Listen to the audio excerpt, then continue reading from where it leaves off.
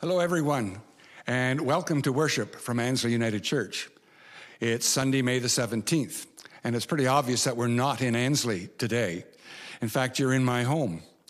This was the Harkaway United Church up until June of 1979.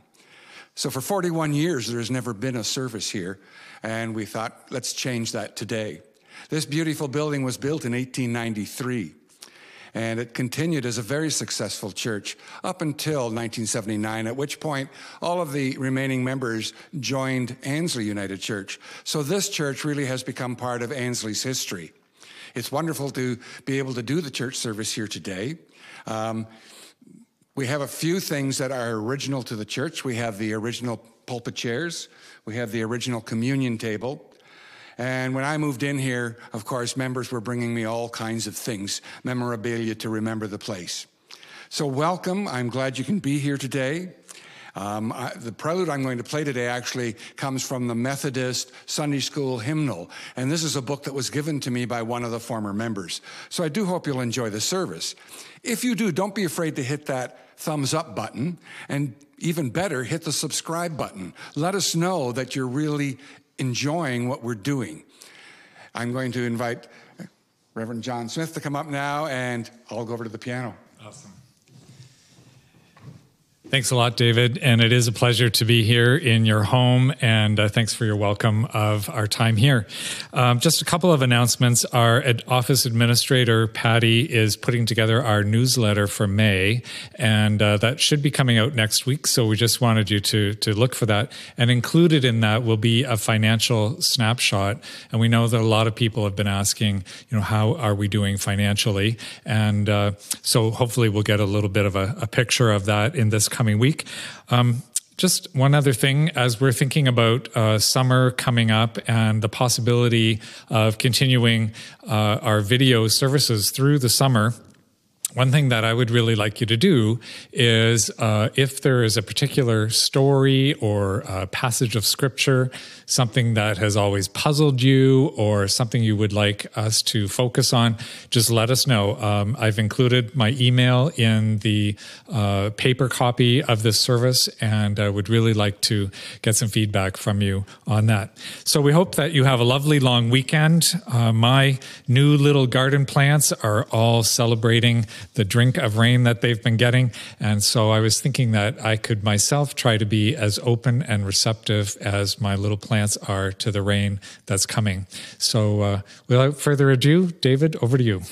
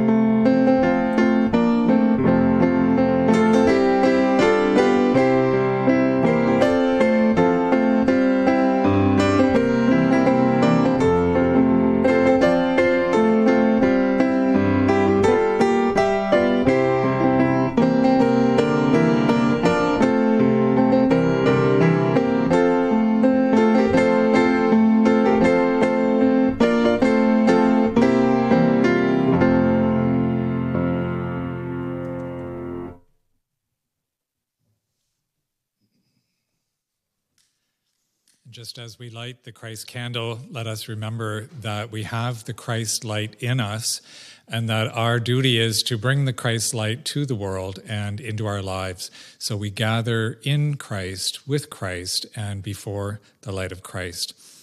Now, we're going to start with our opening song, which we've been teaching you the last couple of weeks. So now there's no excuse for those of you at home.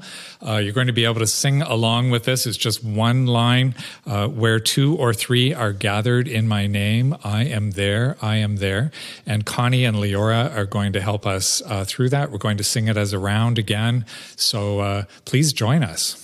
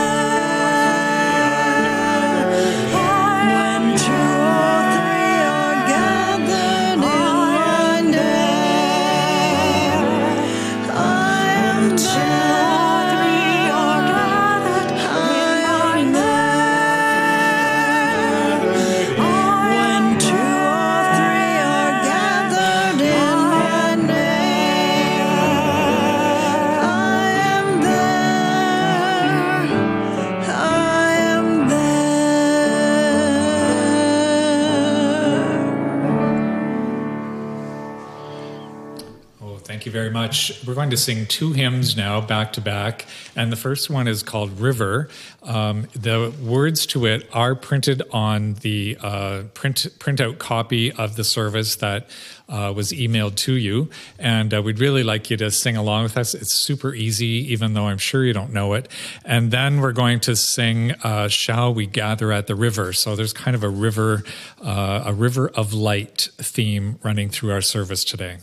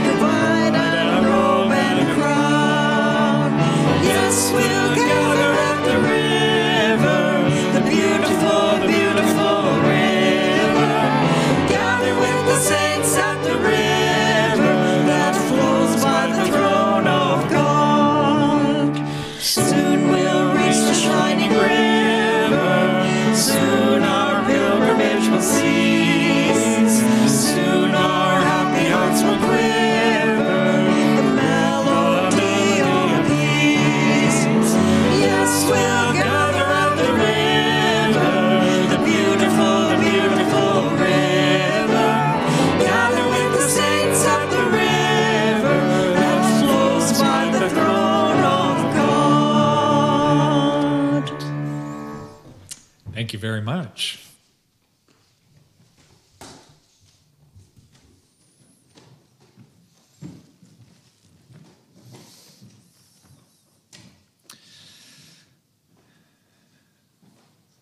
So as we gather today at the beautiful river, in our minds at least, let's take a moment to quiet our minds and still our thoughts and bring our hearts to a place of peace and quiet. I'm going to ring my bowl, and then we'll have our prayer. I'm going to ring the bowl again, and then we'll say the Lord's Prayer together at the end. So let us pray.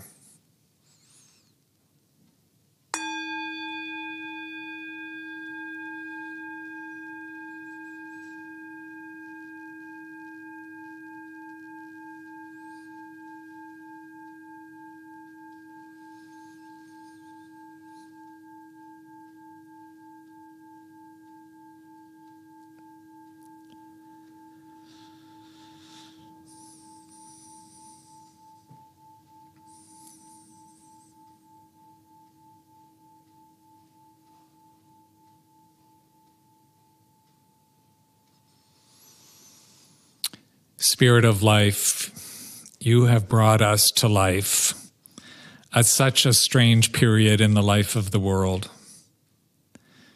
With everything swirling around us, doubt, fear, uncertainty, but also compassion, care, and love, we can sometimes become overwhelmed.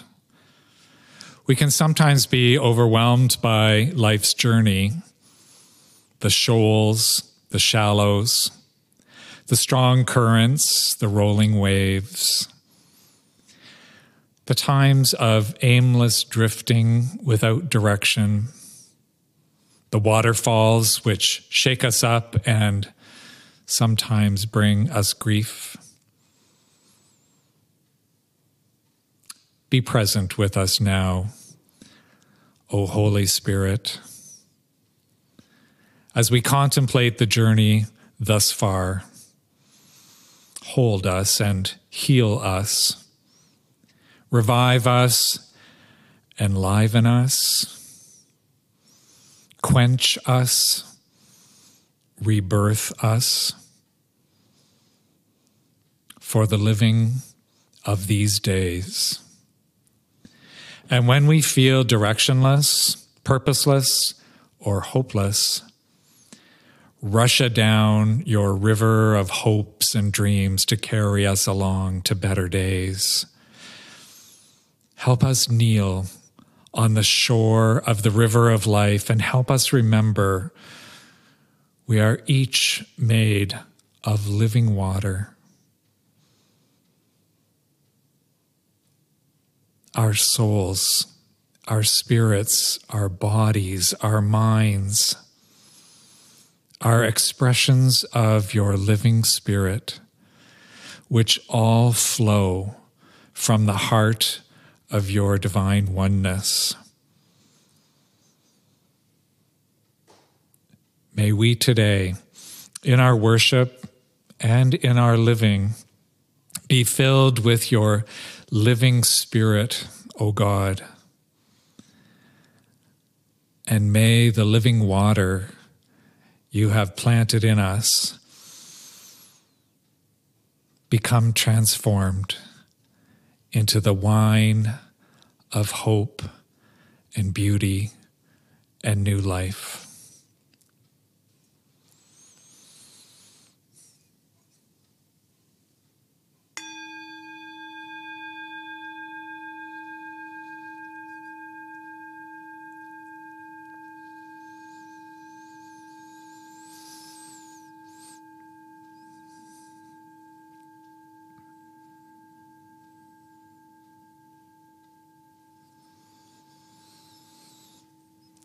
And now won't you join me in the words of the Lord's Prayer? Our Father, who art in heaven, hallowed be thy name. Thy kingdom come, thy will be done on earth as it is in heaven. Give us this day our daily bread, and forgive us our trespasses as we forgive those who trespass against us. And lead us not into temptation, but deliver us from evil. For thine is the kingdom, the power, and the glory, forever and ever. Amen. Amen.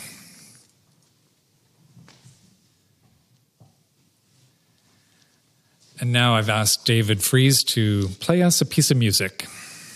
David.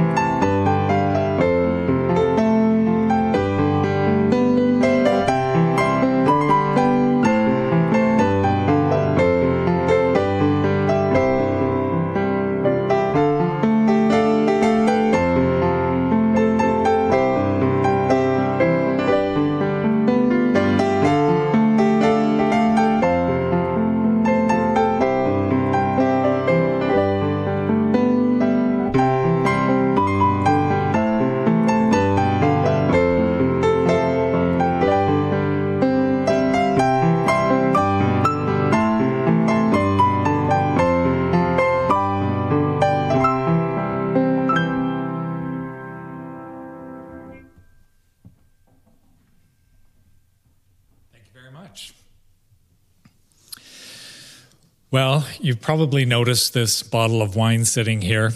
It's not a kind of wine that I've ever tried before. I was just at the independent store in Port Elgin. And by the way, you can buy wine now at the grocery store. Who knew? And I saw it there and I liked the name of it. It's called Foreign Affairs. And so I thought if it's Foreign Affairs, it must be something heavy duty. So we'll see. We'll try it a little bit later. Anyway, just thinking about the story of turning water into wine in the Gospel of John. And just to say that when we get to the Gospel of John, we're reading very late material. We're reading material that has been edited a few times. And the meat of the Gospel is in chapters 2 to 11. And the story of the water to wine is the first of the stories that are told in that particular section. It goes like this. 3 days later, there was a wedding in the village of Cana in Galilee. Jesus' mother was there. Jesus and his disciples were guests also. When they started running low on wine at the wedding banquet, Jesus' mother told him, "They're just about out of wine." Jesus said, "Is that any of our business, Mother, yours or mine? This isn't my time.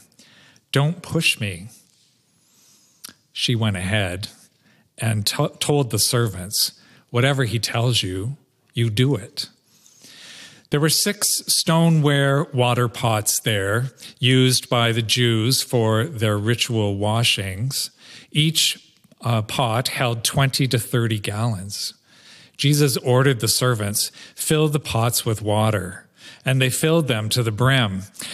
"Now fill your pitchers and take them to the host," he said.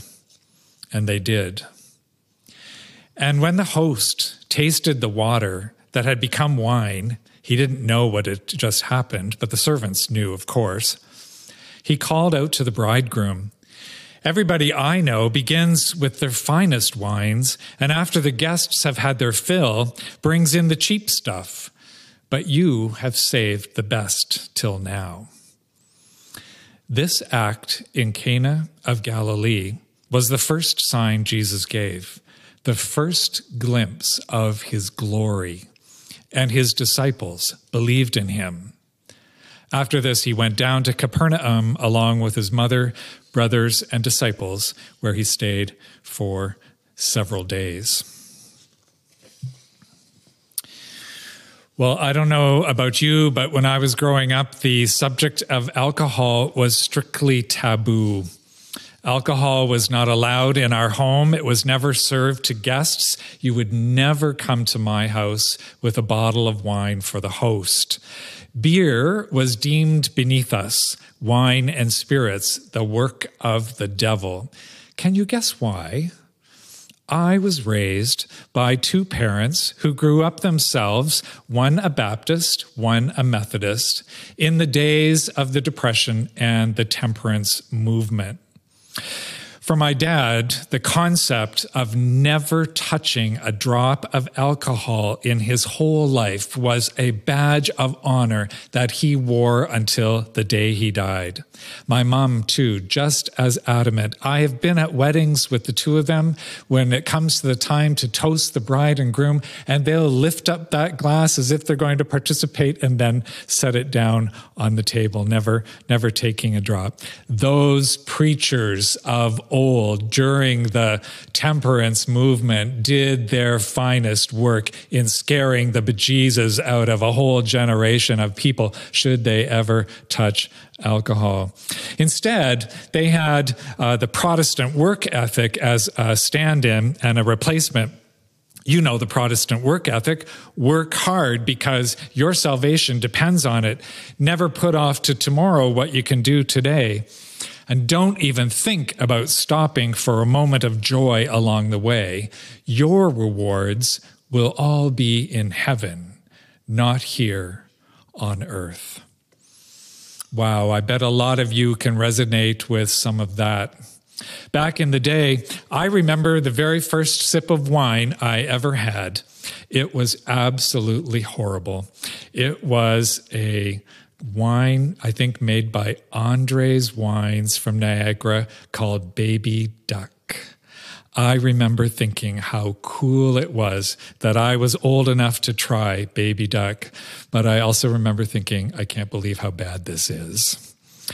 Later, when I became a minister in a Protestant church, of all things, especially in the 80s, I still hadn't developed much of a taste for wine or beer. But the fact was, if my car was seen in the LCBO parking lot, tongues would wag, phones would ring.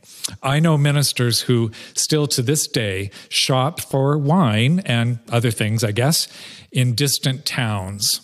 So I'm thinking there's maybe something not quite healthy about that. The Bible, if we want to talk about wine, is a primary textbook for discussing this elixir. The Bible was composed in a culture where having a successful vineyard was seen as a sign of God's faithfulness to you. God rewarded those who could turn grapes into wine, and across the known world, before Jesus and after, Grapes were grown because they could survive in any kind of soil. So you know all those hillsides that you see in pictures of Galilee and Palestine. Hillsides are for goats and grapes. Stony soil is for goats and grapes. When the Babylonians came along in the year 586 BC and took the Israelites off to exile in Babylon, they tried to kill the spirit of the people by burning down their vineyards. Wine, then as now, was seen as a gift of the gods, more so a particular sign that a community that could live in one place long enough to plant vines and have them produce wine was a sign of God's faithfulness. If you think about it, it's that kind of sign that we're kind of still looking for during this pandemic. We're looking for a sign that will help us have hope for a future as yet unimagined. In the New World, most of the wineries that were started were in California, started by monks who had moved there from Mexico.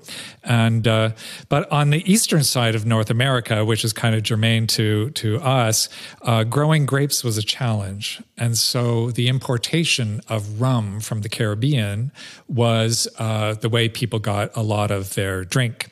So prohibition and the time of temperance all started because of the evils of Caribbean rum. And it was, in the beginning anyway, less about having wine, either with dinner or for communion, than it was at keeping the evil rum runners out of North America. But when it came to the church and church ministers in particular talking about the evils of alcohol to their constituents, they just used a broad brush and claimed that anything made out of alcohol was therefore evil. And as you know, it did have an impact. In John's gospel, though, we have to understand a little bit about the wine culture in the Old and the New Testament to understand what it is and how important this sign of turning water into wine was. Because this story is the very first one that John chose to tell about Jesus. And as it even says, the revelation of who he was the first story, kind of like setting a diamond on a pillow and presenting it to you, the reader, and saying, this is the most important thing that you need to know about this Jesus person. And so this transformation of water into wine has some kind of deeper meaning. And in other places in the New Testament, we hear about living water. We hear Jesus say, I am the water of life. I am eternal living water. And then we start to think about ourselves being made of water and what that possibly means in the context of being transformed. The book of signs forms the architecture of John's gospel. For the most part, these stories, which are aligned like pearls on a string, include the one today, the wedding at Cana, the woman at the well, the encounter with Nicodemus, all of which, curiously enough, in this gospel, introduce characters to us that are not found in the other gospels. These are set pieces, kind of mythical in tone and form. And it makes these stories feel as if they are pointing to something not quite on the page. What could it be?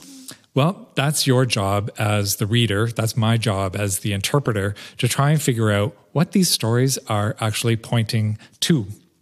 If you step back from them, and this is always a good practice when you're looking at Bible stories, to step back from them and look at them from a distance, we can see that all of these stories are talking about a great awakening, or the opening of eyes who couldn't see, a major shift in understanding. The woman at the well finds out about living water, and it changes her life. Nicodemus is challenged to think about being born again, but this time in a spiritual sense. The blind man is given sight, even though he was blind from birth. And that man who was paralyzed for 38 years is told all he has to do is get up off his mat and walk, and he does. So all of these stories are about a transformation of an individual. Each person whom Jesus encounters undergoes this kind of fantastic shift, a dawning of a new awareness. In today's language, we would say a conscious awareness. And so the wedding at Cana is the beginning of this story of transformation. It's not about Jesus being transformed. These are not stories about the transformation or the spiritual journey of Jesus. These are stories about the spiritual transformation of people who encountered him. The disciples of Jesus get a first look at him, this man who would be their teacher and who would fill their minds, empty jars perhaps, with new thoughts that will transform the world. Living water in the minds of disciples. Those 6 water jars had been used for ritual hand and foot washing, very similar to what we encounter today when we go to the grocery store. There's a hand sanitizing station on the way in, and that's exactly what those ritual jars were for. But here they function as a sign of the old religion, which has become empty, like an empty jar. It is time, the gospel writer is saying, for new life to emerge, and this embodied in the presence of Jesus. The wine points to how it is when we begin to open our eyes to the way of Christ and how following his way will completely transform his life. Now, the theme of water and rivers and the river of life and the river of light flows all through the Bible, right from the beginning, right to the very last chapter in Revelation chapter 22. And so a very famous Italian guy by the name of Dante Alighieri wrote this a divine comedy in which he described conversations and spiritual journeys through the different aspects of, hell, purgatory, and heaven. And so in the last of the 3, the last of the trilogy, Dante said, as he was writing it, that he felt like he was drinking from the river of the water of life. This described in the last chapter of Revelation. And I think it's really important to remember this because in chapter 22, Revelation, we hear, "Then the angel showed me the river of the water of life, clear as crystal, flowing from the throne of God." I'm noticing the direction here. Flowing from the throne of God and of the Lamb down the middle of the great street of the city. The writer, you see, is describing a scene which is heaven on earth. He says there's a tree of life beside that river bearing 12 different crops of fruit, which will bring healing to the earth. There will be no more night, for God alone will be their light. It's a vision of heaven on earth. And so we get a sense, by the time we get to the very end of the Bible, of what the end goal is. What is the end goal of all of this spiritual transformation that Jesus was teaching his disciples about? It is to find heaven on earth. Not in some afterlife, not at the end when everything's all over and they put our body in the ground, but now. Even today. Coming back to wine. So what wine is in the Bible, it is a symbol, a foretaste of the paradisical vision. The paradisical vision, I know that's kind of a funny term, draws us toward the time when peace and harmony will reign on the earth. In other words, heaven on earth. Anyone who reads wine reviews, as I sometimes do, will scoff at the lofty descriptions used to articulate the flavor of the wine. This wine tastes like black cherries dipped in chocolate, we might read. This wine tastes like sweet honey on green grass. Why anyone would want to drink that, I have no idea. This wine has hints of coffee and tobacco. It's easy to make fun of them until we realize what these reviewers are doing. They are trying to express in words the beauty of heaven on earth. Because wine in their mouths is like heaven on earth. And so this is why in the old days they used to have wine with communion, because you would eat the bread of the here and now, and then you would transform it with the wine which lifted you to visions divine. And it was a much more embodied religion than what we're used to.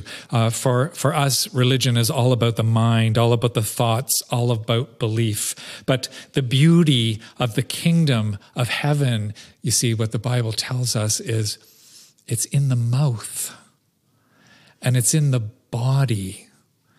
It goes into the body. It's sensuous. It makes you warm, which is maybe why those temperance preachers took such a hard line, because they didn't want anything to do with anything that was sensuous in any way. They wouldn't want anybody to have any joy, because joy wasn't to be found on earth. Joy was to be found at the end of your life. My friends, I believe this kind of thinking is impoverished and leaves us wanting. So you see, I think when I read the story of the wedding at Cana, I see the empty jars as being a joyless existence. During times of crisis like this COVID time, this is an empty jar kind of time. The jars are empty. We're tired of this long expanse of confinement. We ask ourselves, trying to cope with our anxiety, we ask ourselves, how long will this continue? How long will this have to go on? And of course, nobody can give us a good answer or an easy answer. Mary says, there is no more wine. And so this is the voice of the starving.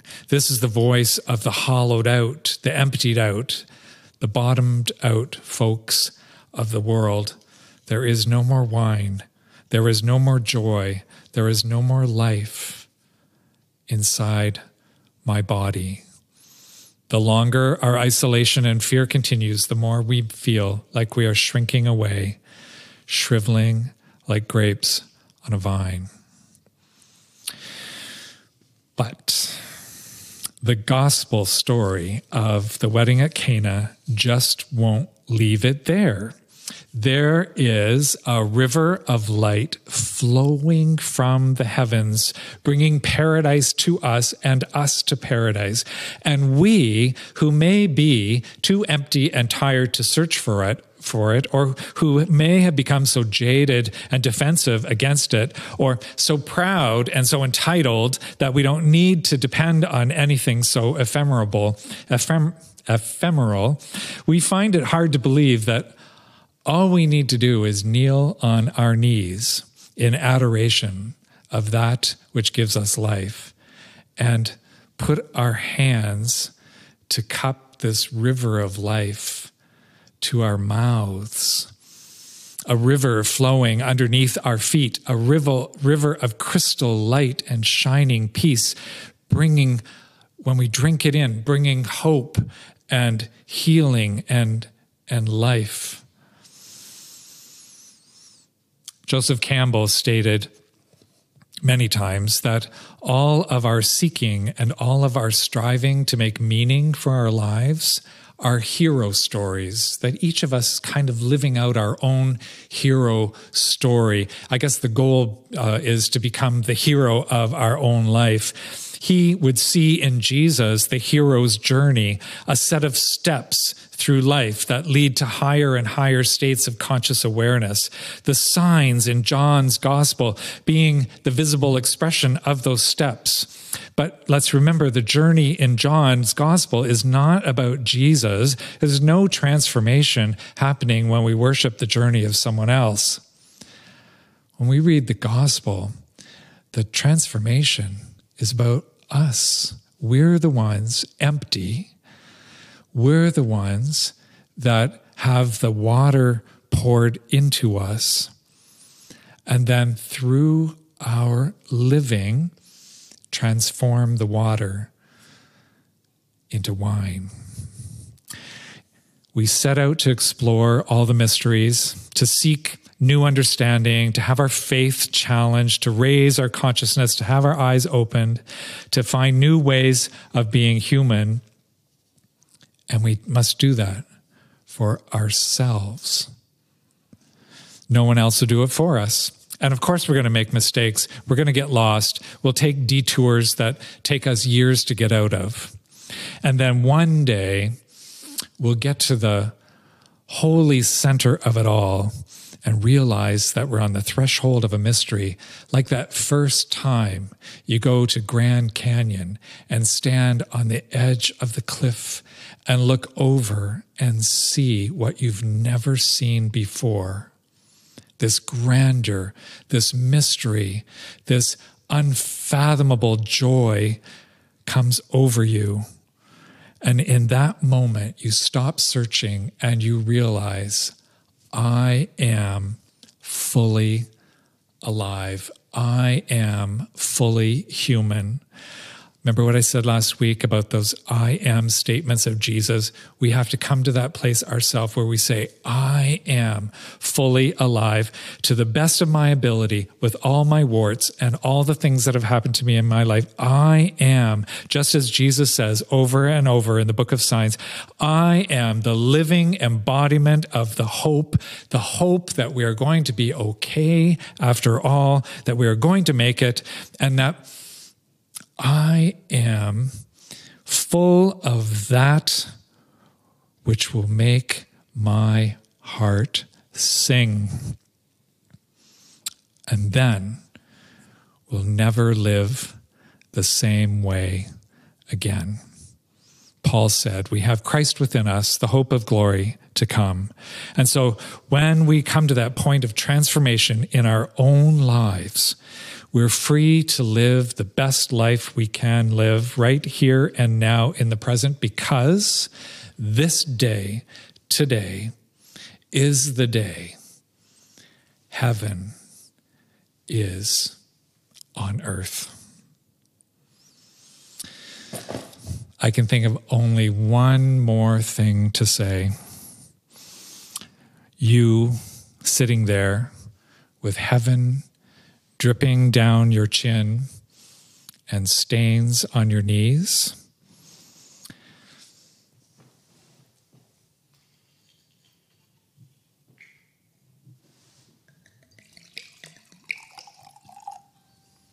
Cheers. Amen.